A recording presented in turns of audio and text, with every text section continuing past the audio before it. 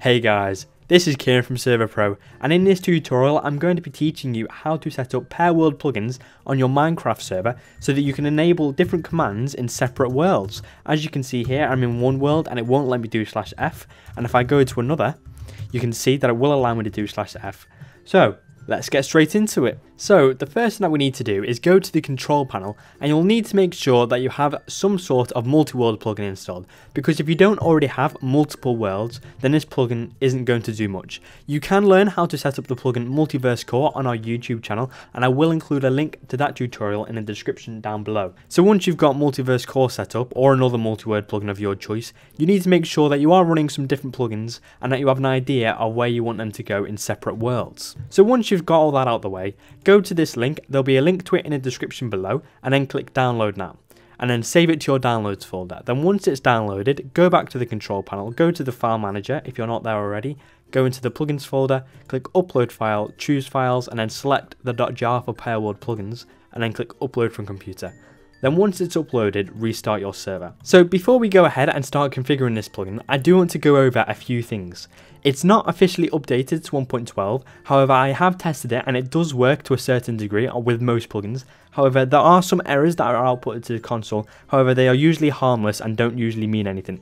If you're concerned by any of them, by all means feel free to contact our support and we'll be happy to take a look at them. Secondly, when we use this plugin in game, as it mentions here, we can't use /reloads, so if you run into any issues, restart your server just in case you or someone else has reloaded it by accident. Now other than that, I just wanted to point out those few things with this plugin, so let's go ahead and start configuring it. So once you've given your server a few moments to start up, click refresh, and you should see a folder called PerWorldPlugins appear. Once you see that, go into it, and then there is a file in here called config.yml.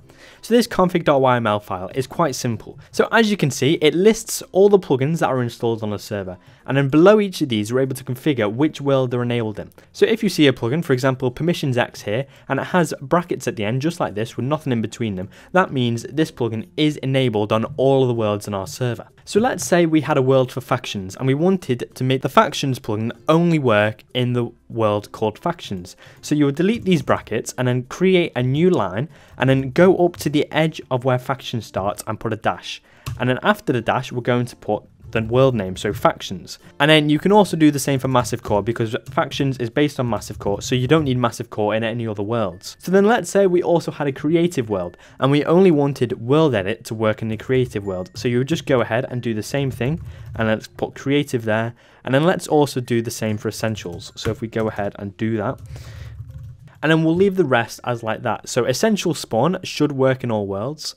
Essentials will only work in the creative world, world edit will only work in the creative world, and permissions X will work in all worlds. Multiverse Core, if you're using that plugin, I do recommend allowing that to work in all worlds, obviously because that is what allows your worlds to be there. And then massive core and factions should only work in the factions world. Now it is also worth noting, if you wanted essentials to also be in another world called, let's say, I don't know, kit PvP, you could just go ahead and list that there, and you can have as many worlds as you want underneath each plugin. There's no limit to the amount they can be enabled in. So that's how you set up PerWorldPlugins basically. It's quite simple. The last thing you can change in this file is the block message. So if you're in a world and you try to run a command for a plugin that is not enabled in that world, this is the message that will be displayed. So it will say, error, this command cannot be performed in this world. So you can change this to be whatever you want. So if you wanted it to be in a different color as well, you could do that. So let's change it to a light blue, and we'll put Server.pro PWP for PerWorldPlugins, and then let's put the bracket there too, and then we'll put you can't use this command here. And then once you've made all the changes you want to, click save and then restart your server. Remember, do not reload it, as none of the plugins will work if you reload the server. So once you've given your server a few moments to start up, you can go ahead and join it. So as you can see, I've just joined my Minecraft server and I believe I'm in the factions world. So let's just double check.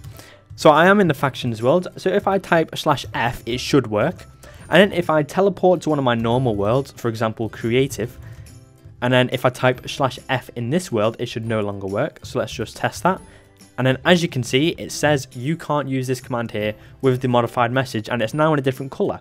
So now because we're in this world, let's try using world edit as we configured it to work here. So if we type /wand, you can see that it will work. And then if we quickly just go to the factions world again and just double check, and then as you can see, it shouldn't work if we type /wand again. and as you can see, it doesn't. So that's how you set up PerWorldPlugins. Once you've set it up, it's a good idea to go through each of your worlds and check that each plugin is working as it should. If you run into any problems again, make sure you contact our support, and make sure that you don't use the /reload command, as that will cause problems with the plugins. Other than that, I hope that you have a great day.